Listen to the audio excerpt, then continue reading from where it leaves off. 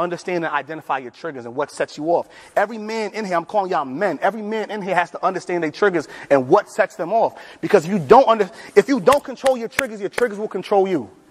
They will control every action you make, right? Every step, every move you make, your triggers finna control you, right? How do I know this? Because I've worked in public schools for the last 12, 13 years, right? In the community, right? In the inner city. I've worked all over the country doing work with youth and young people. And something that I really find is that when you're in a state of what's called, I won't say constant suspense, right? But when you're in a state when you're always worrying or always having to think about what's going to happen next. No, you're in a state of high alert, right? Like you feel like you can't get caught slipping. It can't happen that you get caught slipping. When you're in a state of high alert, what ends up happening is this, y'all. We're supposed to have something, and listen to this process, right? This is something that's going to help you manage your triggers. We're supposed to go from thought to process to action. Thought is right here, right? Process is supposed to be right here, and action right here. But guess what happens? The more stress you go through, the more traumatic situations you go through, the more emotional situations, that process goes from here, and it shrinks, and it shrinks, and it shrinks, and it shrinks, to where it's thought, action. Oh, process. That's why you see people that get talked down when they get mad. Because that's the process that's happening, what's just happening. Because sometimes when all you know is survival, that's where you go to, a survival mindset. So the idea is to react rather than to respond. See, when you react, you're in a moment. But when you're in control of your triggers and you know what triggers you and you know yourself, you don't react, you can respond to what's happening around you. Because guess what, y'all? If someone knows your triggers, they got you in their pocket. Right? If someone knows your triggers, they got you in their pocket. That means they know what button to press to get you mad, right?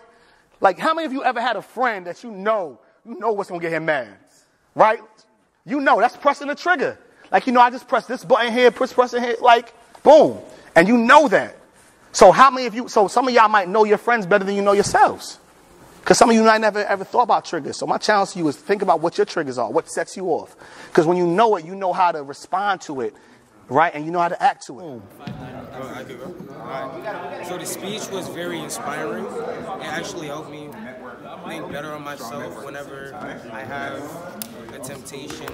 If, for example, if someone's annoying me or something, I know how to calm myself, try to separate myself.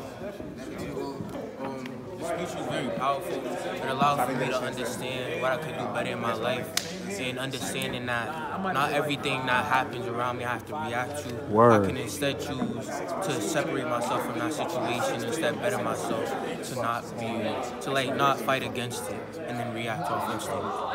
The speech made me acknowledge that there's no limits to no black man, and that our black community needs to be stronger as a whole, and that be vulnerable to the people that you think you can share to and open up to, and just be a powerful black community, black men to each other, and have a strong, loving home. Heard. Hey, yo, fellas, where we at, man? Can I get a year real quick? Yeah!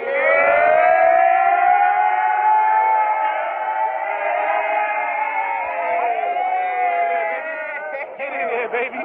Let's go. Let's go.